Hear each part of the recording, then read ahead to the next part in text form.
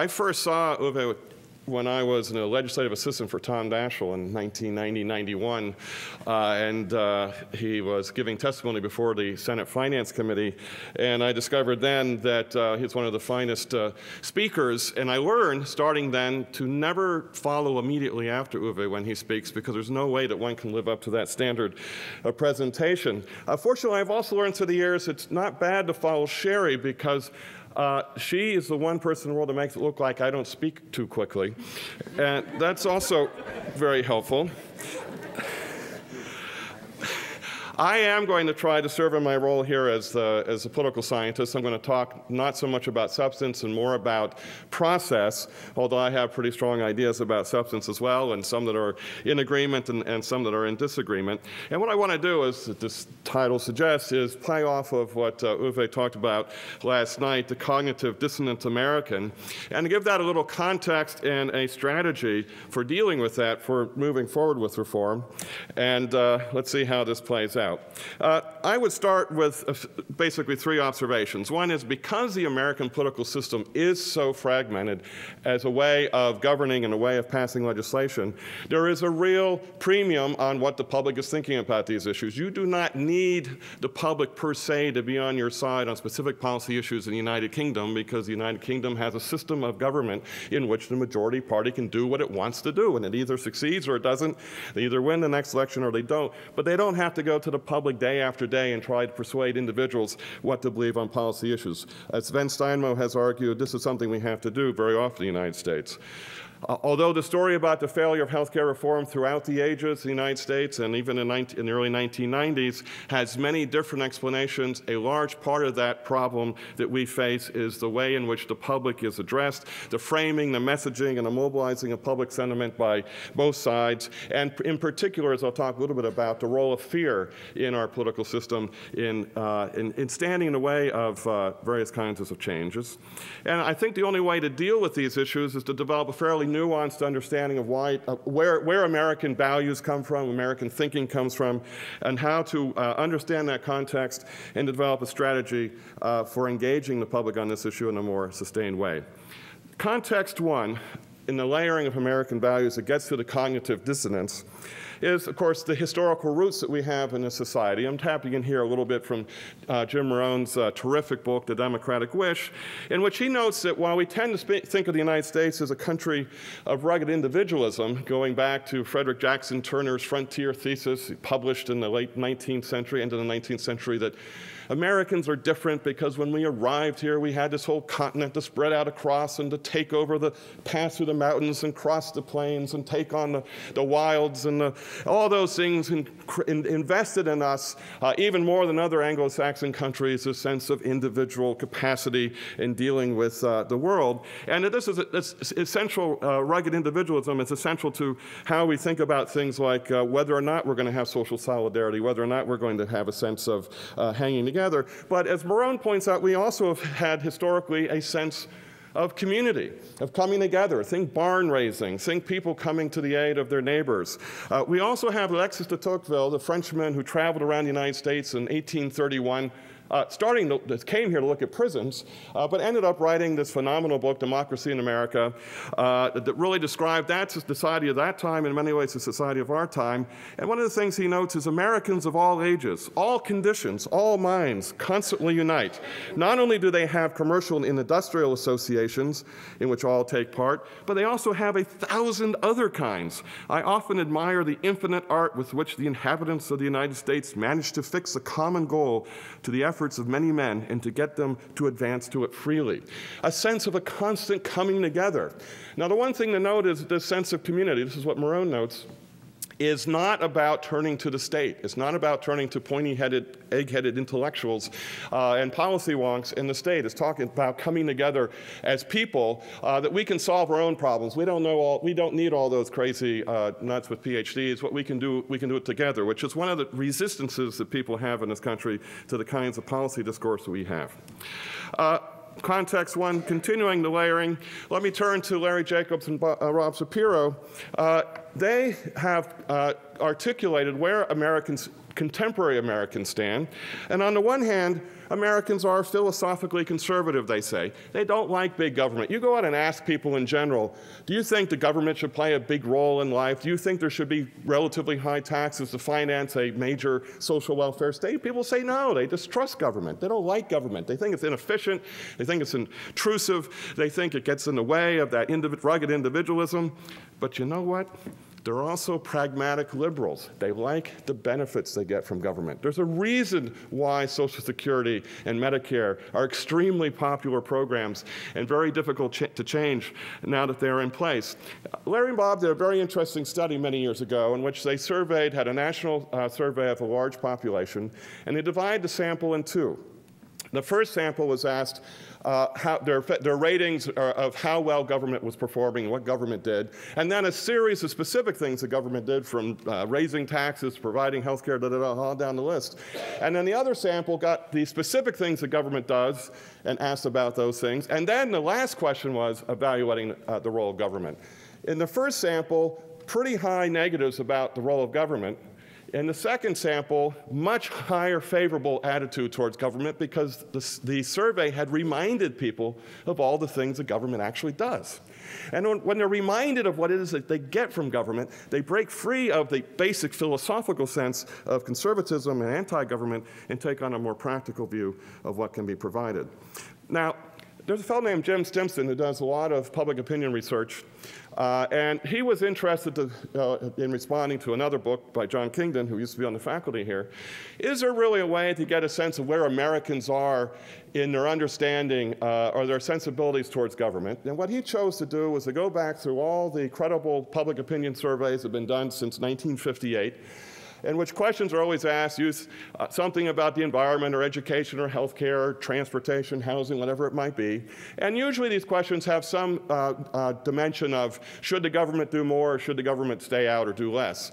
And if you take all these questions together and create an index that goes across all these years, what he feels you can communicate is a sense of whether during a particular time the public is more oriented towards government action or less oriented towards government action in general. So this is the second important contextual matter to take into hand, which is it really matters when you are having these discussions. If we were talking about healthcare reform in 1980, that was when the public in this whole period was the most conservative and the most antagonistic towards government action, and it's not surprising the public elected Ronald Reagan President of the United States.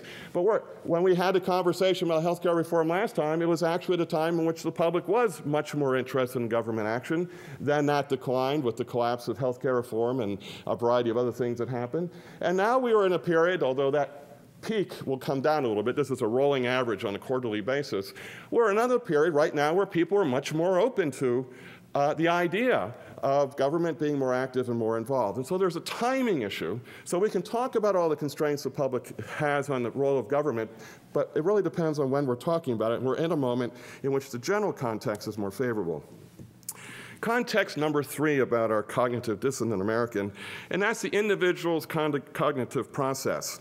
There is a duality that we face, and Drew Weston has written a very interesting book called The Political Brain that's about this. And one is, because we've grown out of the Enlightenment, and because we are policy wonks, we like to think that decision-making is rational. That people take evidence, they use that evidence, they weigh the evidence, and they come to reasonable conclusions. We'd like to think that we could have forums like this and present data, and we could compel people to move in certain directions in their understandings of the healthcare system and why we should or should not do certain things. And we tend to conduct a lot of our political campaigns based on this premise. But as Weston points out, we are rational, but we are also emotional. We respond to emotional signals, and sometimes those emotional signals are more effective than the rational discourse. And those, I think it would be fair to say, I don't have the evidence to present in a succinct way, but I think it would be fair to say that the opponents to healthcare reform through the ages have turned to this emotional side and not the rational side as much. So Harry Truman comes forward with a plan for national health insurance built on the idea of Social Security. It seems a reasonable way to bring particularly working people people into a realm in which they'd have this added element of security. And what does the American Medical Association say? National health insurance is the keystone of the Leninist communist state. If we do universal coverage, if we have national health insurance, before long we will be in a communist totalitarian society. That's not playing to a rational evaluation of the evidence. That's playing to the emotions. And we know from Kahneman and Tversky, something that Uwe mentioned a bit last night, from their notions of prospect theory, people tend to weigh much more potential negatives when there are uncertainties than the positives. It's much easier to get people motivated and mobilized in response to their concern about the bad things that could happen rather than the good. So one of the easy messages in healthcare reform always is, you know the status quo, you at least know what that's about. This other thing those guys are proposing could really be very disruptive, and it tends to scare people. Okay. Now, I also want to say, is the public rational in some way? And I'm going to try to go through this very quickly. This is a matrix of all the times we've had some version of healthcare reform on the agenda in the United States. 1912, Teddy Roosevelt running, Franklin Delano Roosevelt, Truman, the Nixon 4 period, Carter, Clinton, and now. And these are a variety of measures kind of signaling whether or not there's a problem about costs, coverage, or the consequences of healthcare. And I won't go through it all. Just get this visual image. When we were dealing with issues in 1912, the white space means we don't really know there's a problem. We don't have a measure of the problem. This light red means, well, there's a problem that's sort of indicated. And what you see from this representation is it was not a profound sense that this was a fundamentally important issue that was going to govern people's lives, in part because, frankly, medical care didn't do you any good in 1912. The real issue was whether or not you had financial support if you were sick and could take care of your family. By the time we get to FDR, we're starting to have some concerns about the uninsured, except that there's insurance is coming into being, mutual aid societies are into being, so there is some coverage emerging. We are getting a sense that medicine matters and it's becoming expensive, and so now that is becoming a signal, but FDR draws back, and again, many other things were going on. This was not the only issue, and it certainly was not essentially obvious that government needed to leap in. By Truman, at the time of Truman, this was when we really had the first proposal for national health insurance. We had clear signs that medicine was important, that people weren't getting it because they didn't have health insurance, but the private sector was responding to that. Between 1945 and 1951, the period in which Truman was pushing this issue at all, the percentage of the population who had hospital insurance, which was the primary thing you needed, rose from 23% to 53% of the population. And if you go to look at major medical insurance, which is provides a broader basis of coverage, when you advance to 51 to 61, we went from 103,000 people with that kind of coverage to something like 35 million. So in other words, the system was, without government action, responding. So yes, problem, but this is America. Private sector's responding. Do we really need to bring in the government? Get to Nixon forward, you start seeing some more indications of inflation problems in healthcare. Government now has health programs, Medicare and Medicaid. They're becoming more expensive. We're getting greater sense that the uninsured are remaining despite the progress in the private system. By Carter, it's getting more obvious. By the time we get to Clinton, we got a whole bunch of problems. We now know that we are an international outlier on costs. We now know that the medical inflation is persistent at 2 to 3 times the rate of underlying inflation. Government's financing of Medicare and Medicaid is out of control. Businesses, whatever the argument is about who's actually paying, they perceive themselves as having a problem. In politics, it's perception that matters, not reality. Individuals, although out-of-pocket expenses become a smaller part of healthcare expenditures, the individuals are in absolute dollar amounts paying much more, on and down the list. We're starting to get indications that our quality in our system is not what we thought. We used to think, yeah, we got an insurance coverage problem, but people who have insurance get high-quality care. Well, it turns out that's not so true. And we really didn't start to get those data until the Clinton era. Also a sense that these other systems, as Sherry was showing in it one way, are doing better than we are. We had really starting to have firm evidence at that point, and if we look at now, it's a serious problem. My point here is for a long period of American history, it wasn't necessarily obvious that the public would say, yes, Government, take hold, solve these problems, because the problems didn't seem to be that severe, or they seemed to be improving. It was not until the Clinton era where that really began to change in a dramatic way. And now we're in a period in which you'd really have to be pretty lunatic, I think, to look at the evidence and say, gee, there's nothing wrong, we shouldn't involve a collective action of some kind. Now, I'm going to present here some data from the a national survey that we participated in, the Blue Sky Health Initiative at UCLA, to get a sense of where the public is on some thinking about health and healthcare. This has to do with, oh, I'm sorry, this is, I forgot I put this question in. This is one of the questions we asked also about the employer-based system. Is it working or not?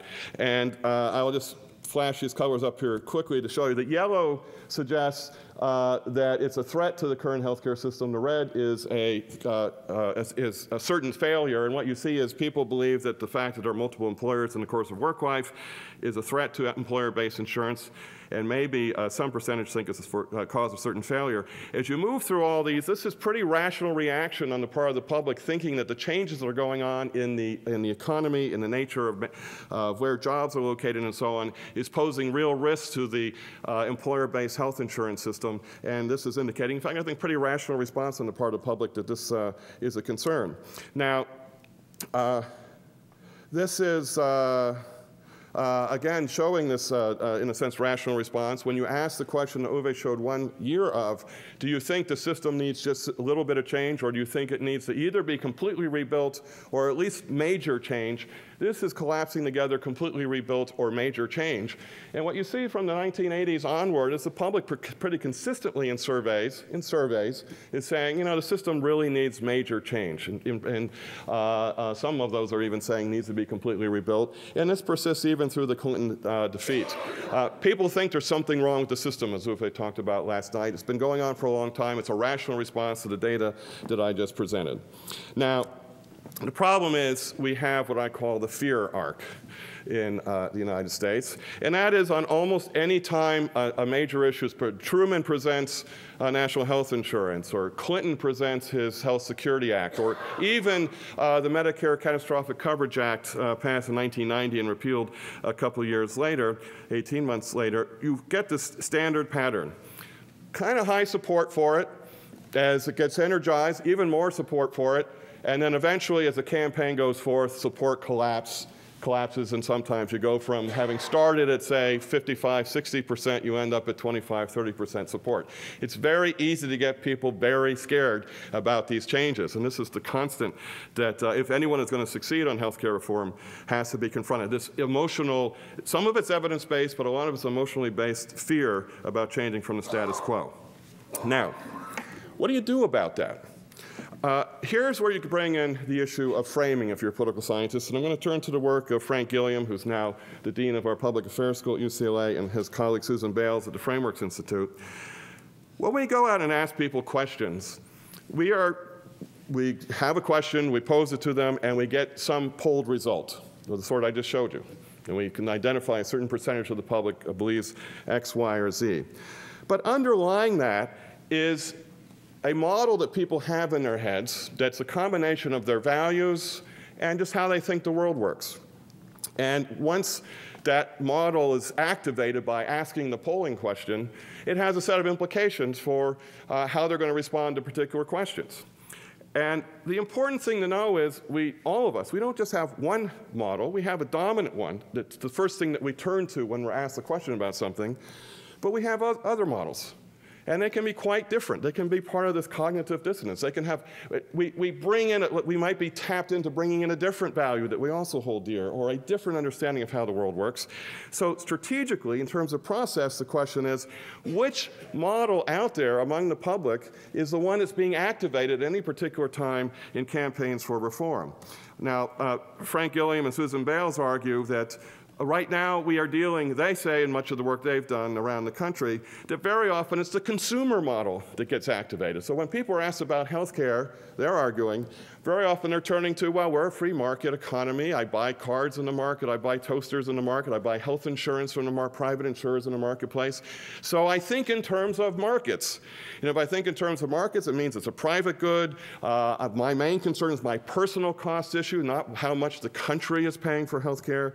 As Bob Blendon says, the basic theme is, first thing off, do me no harm. Don't make me worse off by trying to bring about health care reform. But Bales and Gilliam have also found that if you introduce different information and ideas to people, that they activate different kinds of models. For instance, people get an understanding that, healthcare is different. There's great interdependency. In some ways, people are connected to one another. We need an infrastructure that makes the system work. The current system's inefficient. They use this analogy. It's kind of like the system we have today is kind of like having individual wells, individual septic systems that were, whereas everything else in the world is now connected and integrated and modernized. We've got a healthcare system that is in this old-fashioned rural motif of 19th century America, and that doesn't make much sense. And we can go on down the line. There also is an understanding of potentials of prevention, that maybe it's better to stay healthy in the first place rather than have to go into the medical system. Maybe, in fact, if other people are healthier, I will be healthier because I live in a community where people will be affected. And is there any evidence to suggest that this might be the case? This is where I get to the Blue Sky Health Initiative's question in 2006. This was a question we asked. Let me just read it to you because it's important to get the details. People have different views of what affects their own health and the health of their families. Some people believe that health is an individual matter determined by their own preferences, decisions, and actions. We're on our own. Let's say that they are 1 on a 5-point scale. Other people believe that health is a community matter, with their own health affected by the health and well-being of others. Quote unquote, we're in this together. Put them on a 5 on a 5-point scale. What did the data look like when we asked this question? Only 11% were in that hard category of, it's all me, boy. It's what I decide to do, it's my preferences, it's all my actions. The rest of the respondents are spread out with some combination of individual and overall community. And you might say that this 11% are the really, truly rugged individualists who think nothing else matters but their own decisions and choices. We also asked about health care services and gave people some analogies to work from. When you consider the best way to think about healthcare services provided by doctors, nurses, and other health professionals, clinics, hospitals, etc., which one of the following 3 statements comes closest to your own opinion? Healthcare services are private goods that people should buy, somewhat like cars and televisions, and based on what they can afford. Basic healthcare services should be available to everyone, like public education, but people who can afford to should be able to buy more or better care, similar to paying for private schools. Or all effective healthcare services should be universally available, provided to everyone as a right of citizenship and based on the services they need. And what we find here is, again, only 11% are defining healthcare services as a private good that should be left entirely to the market and based on what you can afford to pay. About half think it should be a right of citizenship. That's a lot lower than it would be in Sweden or Canada and other countries. But on the other hand, a pretty significant number think it should be like public education. Remember, in the United States, public education is where 85% of the population gets its education. It's kind of comparable to how many people are in the insurance system and the government overseen insurance system in Germany. So in a way, put those two together, and we've got quite significant sense that something should be done at a significant base that would be oriented towards a more larger government and larger social role. Now, to be strategic, people need to know how, in communicating with people, they need to have these ideas triggered in a way that brings up the kinds of underlying values and models that will move this kind of issue forward. And this is going back to George Lakoff, who's in linguistics at Berkeley, and it's become quite a popular figure in politics now, by my taste, a too popular figure in politics. But nonetheless, the core ideas here are important, and that is, he has 3 levels. Level 1 is talking about the big ideas: freedom, individual rights and responsibilities, justice, prevention, equality, security, and opportunity, and so on. Then you talk about, after you have kind of these big ideas, what issue area are you in? And of course, the issue area we're in here is healthcare. And then you get to the level 3, which are specific proposals, and for instance, an individual health insurance mandate or a single payer, whatever you might want to call it. The problem in American politics, given the role and importance of the public in the system, is that we tend to have all the debate at level 3 and not really at level 1. And to put it more starkly, Democrats have the debate at level 3, and Republicans and conservatives are very good about keeping it at level 1. And so as long as conservatives are very effective at making an argument about individual responsibility, about thinking in terms of the market and individual freedom, it's very hard to penetrate down. And too many reform proponents think you've got to argue about the details at level 3, and that somehow the public will add it all up into how it will resonate with their own core values. This is in many ways the point that Sherry's making. All that stuff doesn't matter. It's the fundamental issue of security, the fundamental issue of in some ways, justice, fundamental issues of getting people into the insurance system, per se, and not those details. And it just doesn't work to build up from the bottom. You've got to start at the top. Now, let me try to close going back to some of my core areas of work and to compare the 1990s to the current period. And here I will take a little issue with Sherry and others on how to proceed at this point, and that's to understand really the nature of the political context. This goes back to my work from Legislating Together, looking at domestic policy making by the President and Congress over a long period of time and what creates conflict between the institutions, what creates opportunities for legislative success. Take the institutional context.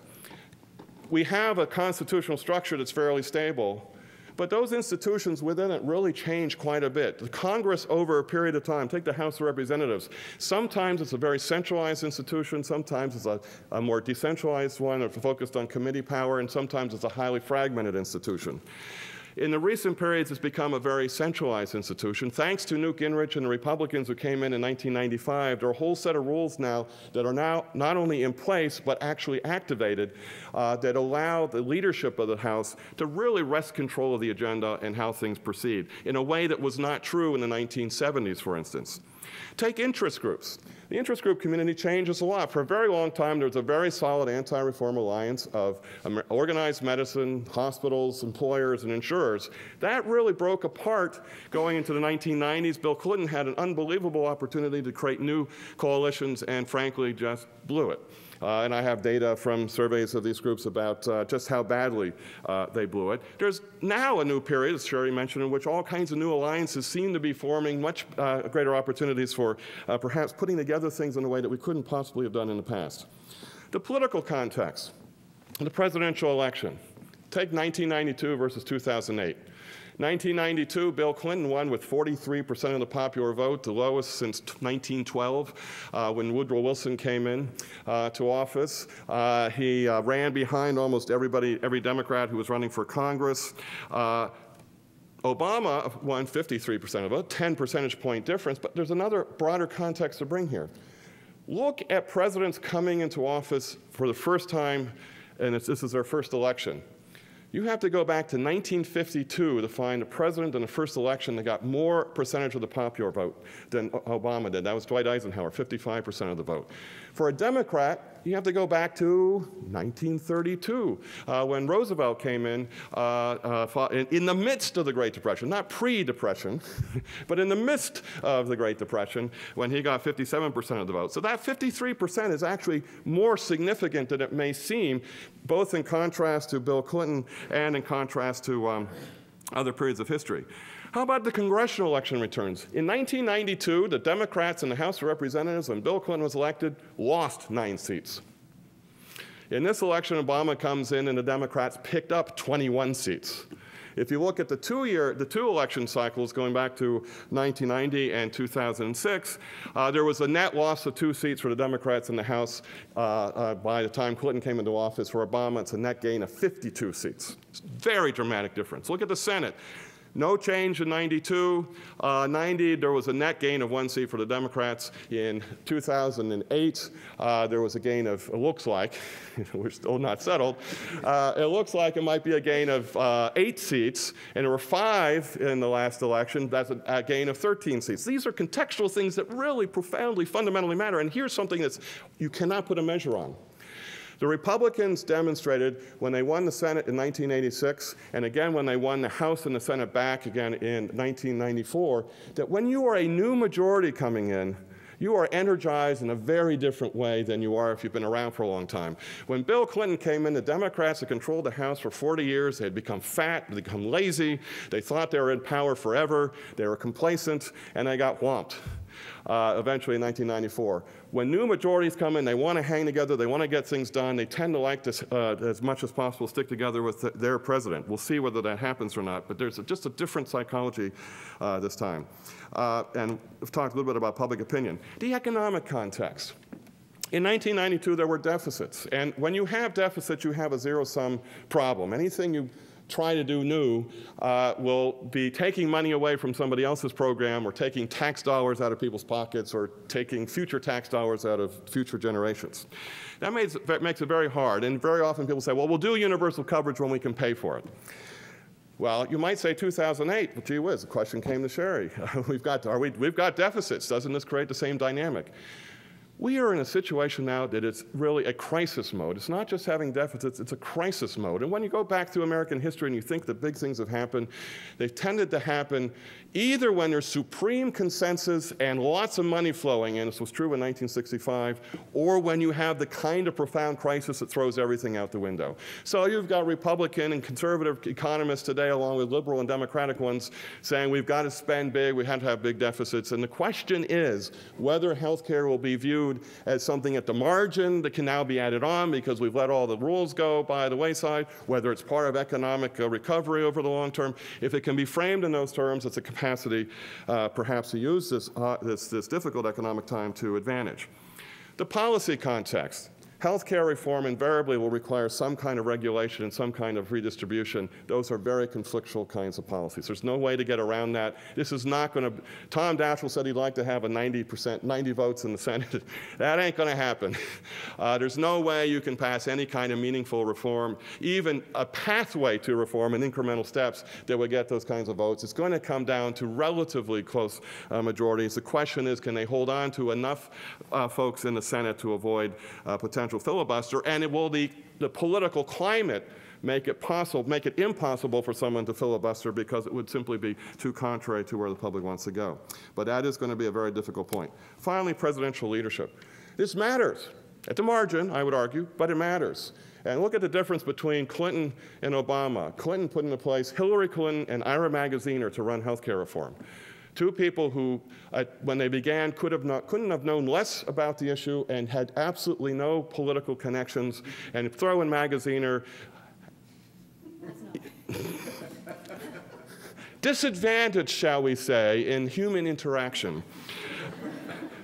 And now we have coming in with Obama, Tom Daschle, who will be both overseeing HHS and directing the healthcare reform effort at the White House, someone who knows these issues cold and who is a very effective, from his time as majority and minority leader in the Senate, very effective at building these coalitions. And just a very different kind of change in signaling.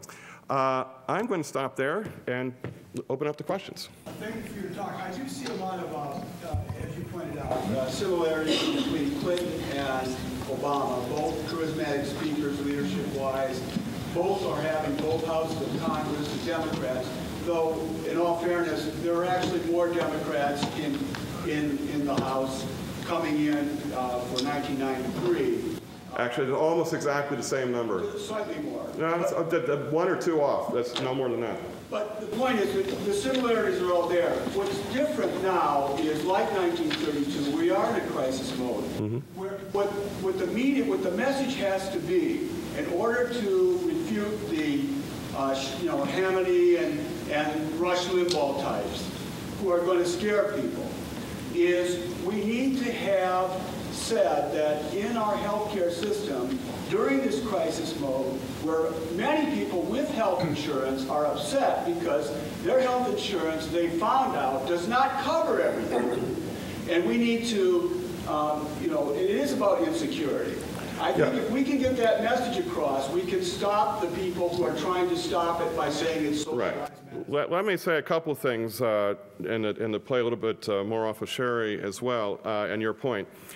One is with the economic downturn, as she mentioned, more people are going to be losing their jobs. There's going to be more at risk in terms of insurance. The one thing that Sherry didn't mention is even before the economic crisis, as you're pointing out, a lot of people had insurance that really wasn't very effective insurance. And they're finding that out more as costs are going up. And the question, if you put the two things together and they expand, it could make it harder. Now, the one thing that happened in 1993 is we also had an economic recession of sorts.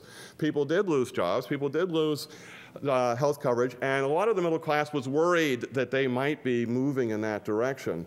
And then the economy picked up. And when the economy picked up, that worry tended to dissipate. Okay, it wasn't so bad. Maybe I'm not going to lose my job. I won't lose my health care. If we have a longer, deeper recession, you have a longer period of that kind of insecurity, which could help feed some kind of action of this sort. And it's very obviously looking very much like we're going to have a much deeper, longer recession than we had in the late 80s, early 1990s. Catherine. I really like level 1, 2, 3, and it makes me wonder, if you go back to the Nixon era, a lot of people now talk about the fact that if we had passed what he proposed, we'd had universal coverage. But the experts, the John Kingdon experts out on the surfboard waiting for the waves to carry us into the beach, we all squabbled and squabbled, as Sherry was saying about, well, oh, no, the deductible should be this, and if we were, I'm wondering if from what you're saying, you think that the wave is coming in, but the experts should dive off the surfboards and just shut up? And so that basically level 1 in order to get this through? I'm not sure I would subject all the experts to the sharks in the water and leave them behind, but I do think that we need to understand that we have to connect at this level 1 with the public. And when the discussion is always about the nitty-gritty details about policy, we lose people. They don't connect those details back to what it really means for me in my big ideas and understandings. Obama administrative leadership should act like Republicans, because you're saying yes. Republicans do level 1 really well. Well, and look at the Obama campaign. Now, it got tiresome after a while, but one of the things that Obama was really trying to do was not have the debates about Section 3 of Title II of what I'm proposing, but we need change. We need to think of things differently. We need to connect to where the average American is. We need to think about the middle class. That was all a way of trying to connect at a higher level and avoid. The worst debate that the Democrats had during the campaign was a debate where Hillary Clinton and Obama were the only ones on the stage, and all they talked about were the health care plan, because Hillary was operating. She thought you win elections on level 3. Obama understood you win elections on level 1, but he was being drawn into that level 3 debate. That could have been a disaster for moving this kind of issue forward. Yes, Jill. So I'm not sure how to square this with Bob Blenden's work after the Clinton debacle. What he said is that there was widespread support for health reform, but a third of the population wanted universal care. I think a third wanted something like HSAs, and a third wanted advantage competition, even though I can't imagine anyone knew what that was. Right. So how do you keep the public from even understanding big plans at that level? That's not quite level 3. We're not talking about the level of deductible. We're talking about big philosophical differences about how you provide that kind of care. I think that's a very good question, and it really is where the tension is. I would say that Bob, in general, tends, and this is where I want to push these issues of times really matter, context really matter, that Bob, because he's got his finger on the pulse all the time, is constantly paying attention to the heartbeat, if you will. And that may cause you to miss what's happening in the larger organism in which that heartbeat has meaning. And so I think he tends to look at the very immediate things. And in that particular case, part of what he's responding to is how the debate was framed. The debate was framed in those terms, and then he got to great details. And to give you an example, when the Clinton Health Care Plan, the Health Security Act, was put forward, it first was very popular. Then Clinton started to become unpopular. And when surveyors asked two different questions, they would ask, do you agree with the following provisions in the Clinton Health Security Act, employer mandate, no. Then they'd ask another part of the sample, do you agree with a health care plan that would have the following attributes? Yes. It was the Clinton connection at that point had gone from being a positive to being a negative. So you didn't really have any real information about where people were on healthcare in the on those specifics, because you had to have the context for what it really meant. And as you say, most people they wouldn't know what managed competition is, and giving them 5 sentences or 5 lines or 3 lines or 2 lines in a question is not going to provide enough information. So I don't think that tells you a lot, frankly, when you're really talking about how the opportunities for developing a strategy to move the public along in a big way. It's not irrelevant. It's important information, and Bob gives us more information than anybody else in the world does on where the public stands on these issues, but I think you do have to have this larger context. You focused a lot at the federal level, but we all know there's a lot going on at the state level too, and I think the 3 levels matter there as well. But I'm just wondering if you can give us some of your predictions about what do you think is going to happen at the states. There's a lot of reform already in place, a lot of discourse and talk about it. Do you think and one core issue too is, should the federal government do something for the whole country, or should we let states experiment and tailor and do their own thing? So how do you think this is going to play out, federal versus state reform over the next? It's a great question. If I really had an answer, then I'd be able to make a lot of money on the speaker circuit. A couple of things. One is the states are really hurting now, even more than the federal government in many ways, and they're more highly constrained. They can't print money. They can't do things that we are doing now. And so to the extent that anything costs money, they're going to be kind of pulling away, I think, over the next couple of years rather than advancing forward. Ultimately, a reform system would save money if done intelligently, but that's not going to happen in anyone's short term. And so they're facing a pretty short-term crisis. And the biggest thing the federal government can do is pick up more of the tab of Medicaid and really save the states from economic collapse, like California, for instance. It would be really nice. There are a lot of ideas coming out of the states that I think will come into the debate. Massachusetts, which I have my own problems with, but nonetheless, it's the one place where something actually has happened that's made significant difference in coverage, and some of those ideas are going to come forward. But the third thing I would say is also, and here's a little bit where I would be probably different, very, very similar to, but in a different way from, say, Sherry, which is you got to have fallback positions. Clintons did not have a fallback position, and they lost everything because they couldn't move off of what they proposed to what you're going to get out of the context as it emerges. You can imagine a series of fallback positions, one of which would be to fall back on the states and provide them an opportunity to run with the ball if the federal government's not going to do it. And so maybe one thing that will happen is releasing the states from certain Medicare provisions and Medicaid provisions and allowing them to put money together in their own terms. And gee, this is America, federalism, why don't we do that? And so that would be one way in which the states, I think, would get re-engaged as we come out of the recession, one hopes, and if we don't move more at the Washington level on healthcare reform. Maybe just one more question. Yes. So as a political scientist, I mean, one of the things that for you as a political scientist, not me, but about this election that I thought was actually quite different and novel than it was in politics, was the ability to mobilize people for raising money. Now, so Obama has got this gold mine, and Daschle has got the gold mine, that if they implement and they mobilize to pressure there has never been a time like this, and they've got it, and the Republicans don't, and they've got short-term money to use it. And I just wondered what you think about that. I can't believe that. It's a terrific question. I meant to actually touch on it a little bit, but skipped over it. This is very unusual. The Obama campaign was not only one of the most effective in American history as the campaign, but it was the first to really grab hold of all the technological capacity at the moment to seize the moment. And they really understand that. And to give you a broader context, when some of the interviewing I did many years ago, I was talking to Paul Wellstone, obviously before he died in a plane crash.